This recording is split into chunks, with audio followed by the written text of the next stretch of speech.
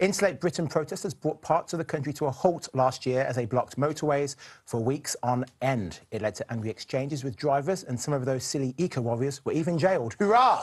Now, today, a mum who used her Range Rover to nudge Insulate Britain activists has been fined £40 and banned from driving for a year. Here's what happened during the protest in October.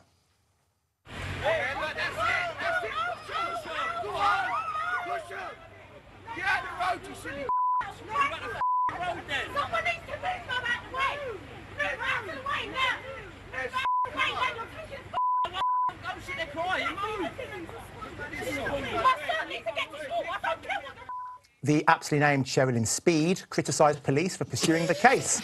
Outside court, she said she's just a working mum who was trying to get her child to school. So, Ian, does she deserve her punishments? Well, I can't work out in that clip. If somebody is nudging like a ton of steel at you, wouldn't you just get up and go, sorry, I'm gone, mate? You wouldn't hang around there. They stayed there. I think they probably glued themselves, hadn't they, to the road or whatever it was. Yeah. Look, you can't go around nudging people. You can't with a massive car.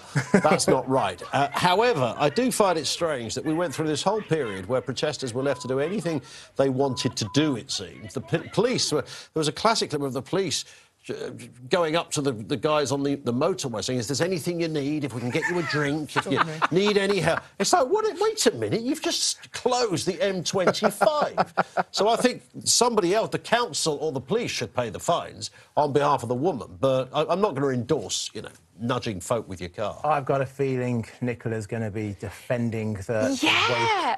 No. It's not about the cause, although I think insulating people's homes is really good. We're in a cost of living crisis. Who knew? But that's not a nudge. That's like a bit of a ramming, I would have said. Like, OK, this is a nudge with a finger. She was doing it with her massive Range Rover. That looked terrifying.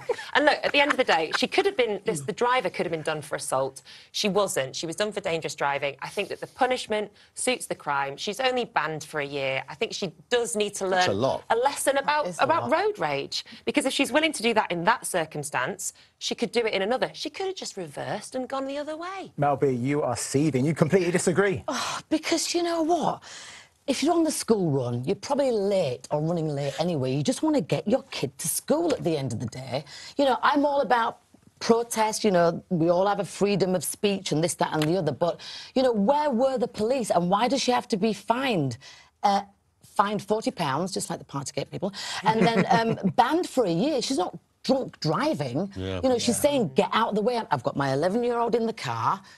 She should have just kind of reversed and then skidded a bit more, not nudged her or rammed her, but made a point like, I need to get to school. Or the police should have done a diversion to the school for her. I mean, the thing that was amazing, I really think, is that more people didn't do that, that she seems to be the exception rather than the norm, because I was on the radio broadcasting through all those protests, and there were people who were trying to get their mum to hospital, there were people who were in labour, people who were, absolutely stuck and they couldn't go and open their business, they couldn't earn any money that day, and this is just after lockdown. I'm not saying it's not a great cause. I'm not saying that we don't need to do something, to come to the aid of the planet. We definitely do. But I'm not very keen on people dictating to other people what their priorities ought to be and saying, I get this more than you get it. Yeah. I get it so much, you don't. So I'm going to sit in the middle of the road and you have to wait. I mean, I think it is incredibly patronising to everybody else who's just trying to live their life and go about their business. It should be said as well, Mrs. Speid was very scary, wasn't she? Speed, but she wasn't speeding. She wasn't. She was nudging, not speeding. If I'd have been sitting down there on the tarmac and she'd popped out the car, I'd have legged it at that point. I wouldn't have been hanging around for any stick from her. The school run was important. The school run is so important. Yeah, as parents, you know that. That's super important. That's true.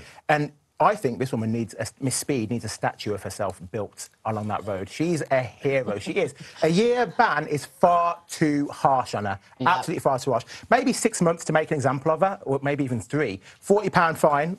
OK, she's got a Range Rover, she can afford it, And imagine if she'd crunched over one of their limbs or something, or broken Thank you, Vanessa. Whose fault she had them. Finally, she did. Road. Whose fault is that? Yeah, but just because someone's lying in the road, you don't have the right to go and kick the absolute beep out of them just because you don't like it. I mean, that's why it was so infuriating, because most people, desperately law-abiding, just sat there fuming with the odd expletive and didn't do anything about it. But as I said, it's remarkable there weren't more speed. Doesn't mean she did the right thing, though. In a peculiar way, it did sort of brilliantly articulate articulate and highlight the misery, the ridiculousness, the frustration of this whole sorry picture.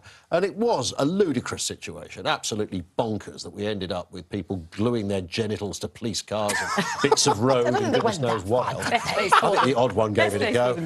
It just bringing places to a standstill in the name of your own protest. You know, protest as much as you like, but don't impede everybody else's life.